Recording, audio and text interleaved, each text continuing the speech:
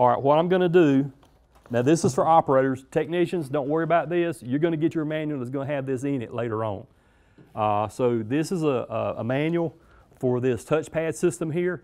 So all operators that have a truck that have this touchpad system here, at the end of the class, come up here and get you one of these so you can keep it in your door pocket if you don't already have one. But this is mainly for this touchpad system. And we will have manuals for the other ones. For the city of Lynchburg, what we decided to do in this class, I could talk a whole lot about this touchscreen stuff.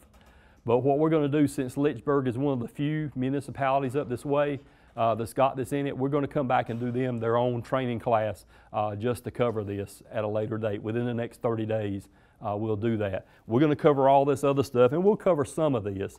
But as far as the electronic side of it, I've talked with Greg this morning, realizing there are other municipalities that are represented here, and I don't want to waste everybody's time and stuff if you don't have it. But at a later date, about 30 days from now, we're going to come back and do Greg a formal presentation or training on this touchscreen stuff. So if you go back and the people happen to be interested in it or something like that, by all means, I don't think Greg would have a problem with you coming back if you wanted to learn more about it. But one thing I will tell you is that it takes this touchscreen to make the steering wheel work. We can't make that steering wheel work with any of this other stuff because it takes the smarts of the steering wheel. It takes the smarts of this touchscreen to have two-way communication going on with the steering wheel here. So just keep that in mind.